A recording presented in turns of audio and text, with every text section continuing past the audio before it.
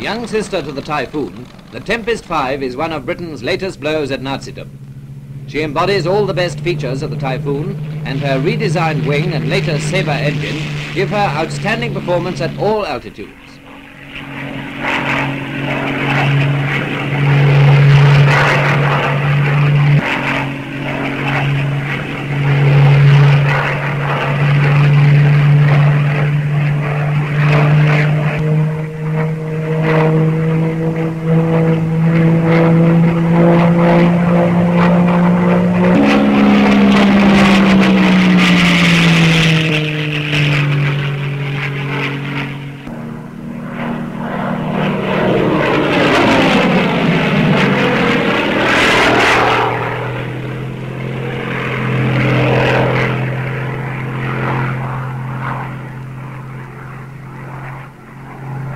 If you know the Typhoon, you'll see plenty of familiar shapes.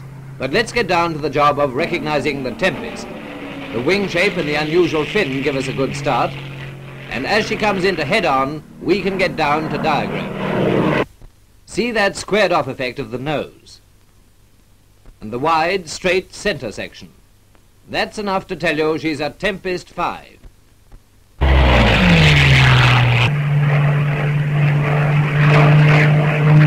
Seen this way, the shape of her nose and the heavy radiator are obvious. But it's the whole aircraft you've got to look at. That wing is quite different now.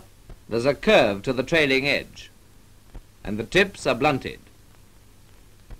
Look at the fin. See that unusual fairing on its leading edge. Once you know this aircraft, you can never mistake her for anything but a Tempest.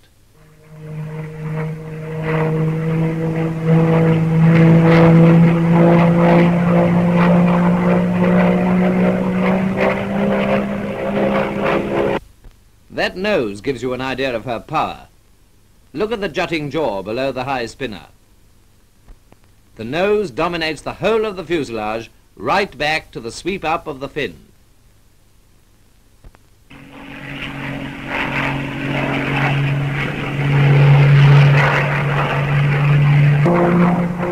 Side view, you can still see the features you know already. Powerful nose with jutting jaw. And here's a new thought. Doesn't that fuselage look tubular?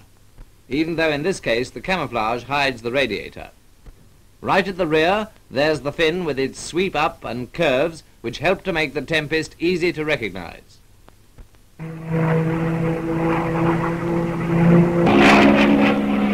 When she peels off, you get your first good view of the tailplane set well forward. Fix that wing in your mind's eye. Remember, she may not always have the distinctive markings. Almost straight leading edge, forward curve of trailing edge, and blunt tips. The Tempest has an inline engine, but from below her nose is short and blunt. The whole impression is that of a thruster.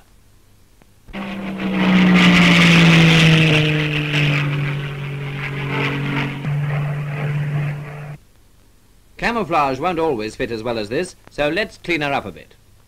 You might think the wing had sharp dihedral from roots, but you know better now.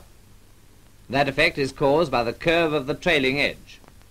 Anyway, there's plenty besides. Fuselage, tailplane, and the fin you ought to know so well by this time. Now watch the Tempest going through her paces so that next time you see her, she'll be no stranger.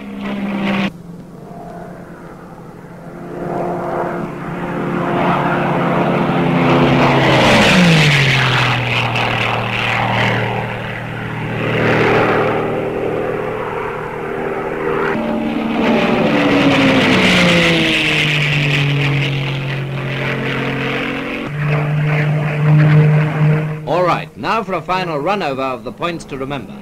Square nose and wide center section, jutting jaw and fuselage which gives a tubular effect, a fin and rudder that you won't forget,